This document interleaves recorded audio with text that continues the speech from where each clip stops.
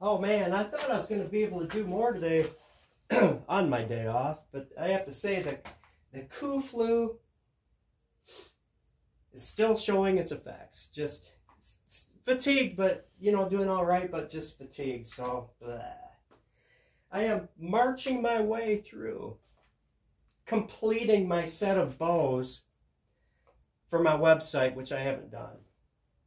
Had a list of things to do today, changed this and that and the other thing, including going from Geico to Progressive. Man, Geico raised my insurance by $100 just because Progressive got it back down to what it was before Geico raised my insurance, $100 a month just because. Progress thus far. This is ready to rawhide bag. So I will have a completed talisman. I've got the little round channel in here. It's probably hard. Oh, there you go. You can see how I did it. I think it looks like a bone. And then beveled the edges here. So it's a cool bow. So this will be, when I complete it, one of my bows. Got the paddle bow ready to rawhide back. That'll be 2 completed bows, including painting. Talisman will be painted in my runic saying, my old Norwegian script down there. It says something cool. Paddle bow will be a raven bow. Black on one limb, white on the other. I like that. I like asymmetry. My little Wonder Horse bow completed. That's number 3. The woodwork is done on my gently recurved snake bow to glue that fabric, snakeskin pattern, copperhead, not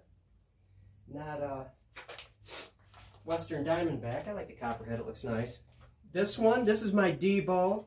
And a note, I've sold quite a few of these things.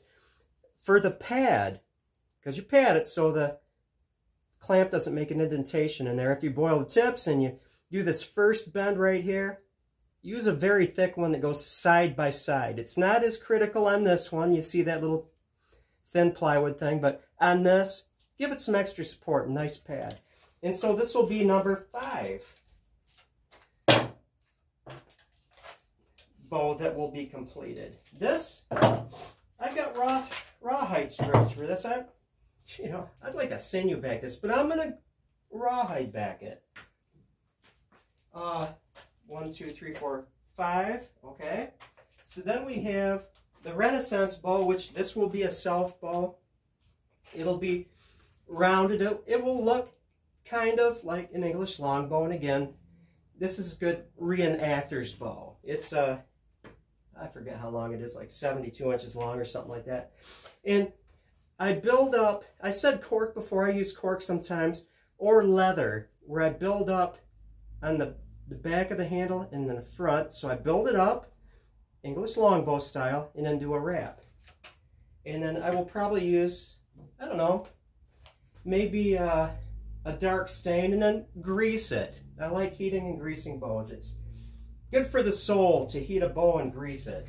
So that's 6. And then I have this one to complete, my home guard bow. And you know what I'm thinking? I might just sinew back that one. I don't know how I'm going to complete it. Rawhide backing is good insurance. It could be a self bow. Maybe I'll just do a self bow on that. But that will be 7 bow styles that I offer. And I want to have pictures of completed bows for my website, which haven't done yet. But, you know, with my current day job, the way it's going, it would be hard to actually have an up and running bow channel, so I need to make some decisions here. Now, I had a couple questions. One was, fellow was first time sinew backer, and he's preparing his sinew, and he's having a hard time, you're having a hard time getting consistent fiber sizes. This is a tough one to crack. This is a tough nut to crack, because a lot of it just depends on experience. The other is, I don't bug so much about making sure every one of my fibers is the exact same size. Picture this. if you're doing it the standard method where you've got your bundles laid out, small bundles, multiple fibers, and then you dip it in the hide glue and you lay it down, brickwork pattern, whatever pattern you use. You could have 11 small fibers in one of the bundles and 7 bigger fibers. See where I'm going with this? If I'm doing it a fiber at a time, I say that loosely, a fiber at a time. If I pull out a decent sized fiber, a bigger one, and lay it down, and I want to match it, I pull out a skinny fiber, and it would be weird to like connect that skinny fiber in a line to that bigger one. I'll find another skinny fiber. You know, so you're just putting them back together. You can create then uniform sizes. And again, you'll get better as you get experience. And so you just kind of have to like suck it up and then make a few mistakes perhaps, but get better as you get more experience.